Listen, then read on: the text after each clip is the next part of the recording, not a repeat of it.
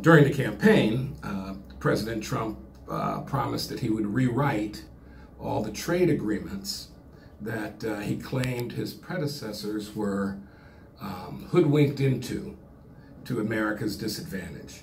And at the G8 summit last week, he made good on his promise to challenge our trade partners about high tariffs and barriers to entry into their markets of American goods.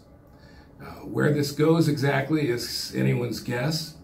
The president has promised our allies that they cannot win a trade war with the United States, which is the largest economy in the world, and that he will impose on them, on their goods and services, tariffs, which are ad valorem taxes on imports ranging from aluminum and steel to automobiles, medical devices, and all kinds of other goods that Americans love to buy. Now, there are kind of two problems with a trade war of this nature. One is we're not sure exactly the extent to which the president's concerns are legitimate. Certainly, the United States has a right to complain anytime another nation engages in unfair trade practices.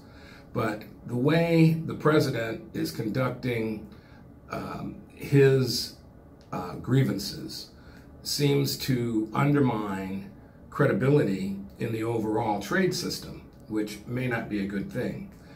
To a large extent, he seems to be making an appeal to his nationalist base here in the United States and the Rust Belt and elsewhere, blaming foreigners and foreign goods for America's economic problems. But he does have some legitimate grievances.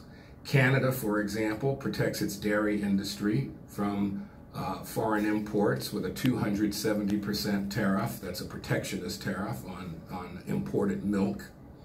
Also, the Europeans impose protectionist tariffs on U.S. automobiles imported into Europe.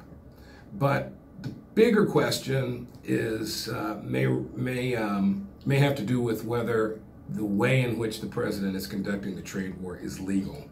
Because under the WTO charter, the charter of the World Trade Organization that's charged with administering the world's trading system, unilateral tariffs, like President Trump has imposed on goods from our allies and China, are not permitted. Instead, the WTO has a dispute resolution procedure that its members are supposed to follow for settling trade disputes. We'll have to see how this goes. In the meantime, the president's critics are very concerned that it may backfire. If the United States can impose unilateral tariffs on imported goods, then other nations can impose tariffs on ours. And China already has. Anyway, we'll see how it goes. The hope is that the president finishes at least what he starts, either by turning to the WTO to negotiate a settlement to the problem, or by following through with hopefully a successful effort to make the world trading system fairer for all nations.